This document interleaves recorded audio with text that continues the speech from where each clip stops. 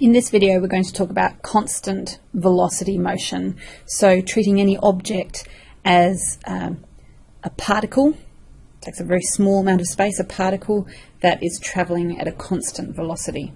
And our object in this case is going to be a little cart. Here we go. You can tell why I am a physics teacher and not an art teacher. And that cart is going to be travelling to the left at 2 meters per second. Now I've drawn this number line. I've defined an origin, so the place where the position is 0, and I'm going to define this direction as positive, so to the right as positive and to the left as negative. Now we know that we can talk about the speed of an object, and in this case we're going to write that the speed is 2, let's just say they're meters per second. Now this is a scalar. It just talks about the size of the speed. It's just a size of that, that motion, a magnitude of that motion. We can also define velocity, which is 2 meters per second, but a velocity is a vector, and so it needs to have a direction associated with it. So we could say to the left, or we could say in the negative, and that's just my shorthand for negative, direction. And that's because velocity is a vector. We could also write velocity as an arrow, as we've done in the diagram, 2 meters per second. So we're going to draw a motion map of the motion of this cart. It starts off at positive 4, so this is 1, 2, 3, 4 along there, so I'm just going to write that is the first position. Now it's moving 2 meters every second, so that means 1 second later we're going to write its position again. It's going to be at positive 2. 2 seconds later it's going to be at 0. 2 seconds later, minus 2, minus 4, and minus 6. And I'm just going to draw in just to specify that it's moving that direction in between those time points. So just over here where we talked about speed as a scalar and velocity as a vector, we're going to talk about distance as a scalar and displacement as a vector. And just to clarify the difference between those two. Now in this case, the cart moved 2, 4, 6, 8, 10, so it moved a total distance of 10 meters. Full stop. We're just talking about the total distance that it moved, the size of that distance. Now the displacement in this case also happens to be 10 meters, but we could say it's 10 meters to the left. We would need to specify its direction because a vector has a direction as well as a magnitude. We could say it's 10 meters in the negative direction, or we could write negative 10, or again we could just write 10 meters with the direction specified on there by drawing that arrow.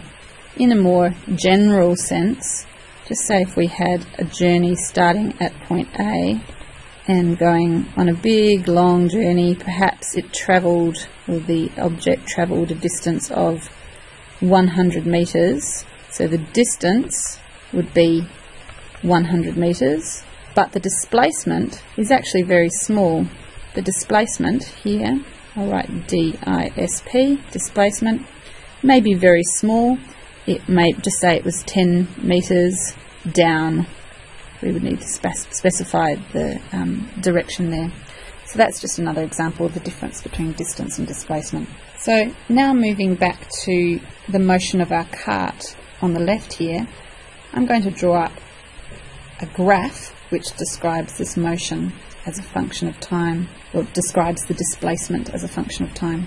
And I've also drawn in there velocity as a function of time, a graph for that as well. So now we can start plotting some points. At time equals 0, which is this first dot over here, the position or the displacement is positive 4. It's on the positive side of the origin. So at time equals 0, I can put a dot on my graph as positive 4. After 1 second has elapsed, the displacement is positive 2.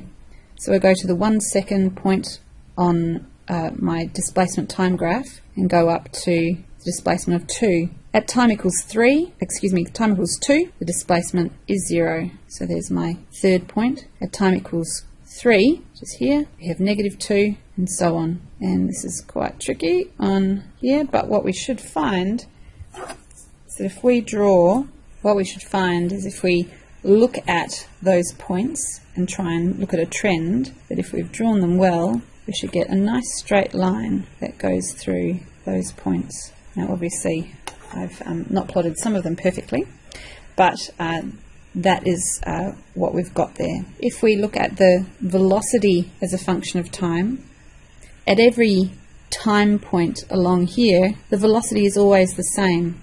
It's always 2 meters per second in the negative direction. So it doesn't matter what our time period is, our velocity is always going to be negative 2.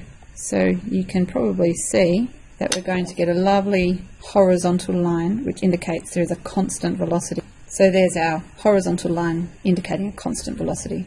You may recall from your maths that whenever you see a straight line, the equation of that line, if we had plotted x against y, would be y equals mx plus c, where m is the slope of the line and c is the y-intercept. And if we look at what the physical meaning of that slope is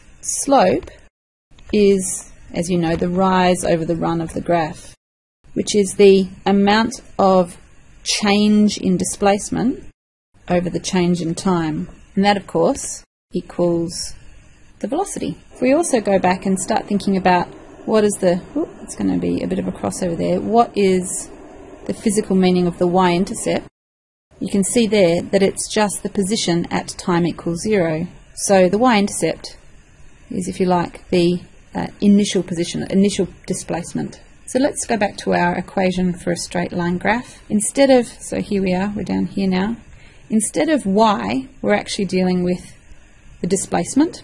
Instead of the slope, we're actually dealing with the velocity. Instead of the x, we don't have an x-axis, we actually have a time axis. And instead of a y-intercept of c, we have a y-intercept of the initial displacement. So if we rearrange that, d minus initial d is vt. This is actually the change in displacement equals vt. And if we rearrange that, you might see something that you recognize. It's the change in position divided by the time elapsed, which is essentially our first equation of motion for constant velocity. So we can represent motion of a particle in lots of different ways. We can use a motion map, like this one up here. We can use different graphs, so displacement time graph and or velocity time graph, and we can also use an equation.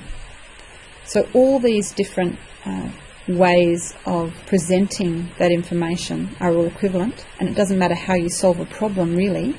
As you go on, become more comfortable with using equations, you might find that the equation is the easiest way to get your answer, the quickest way, but all of these different ways are equivalent.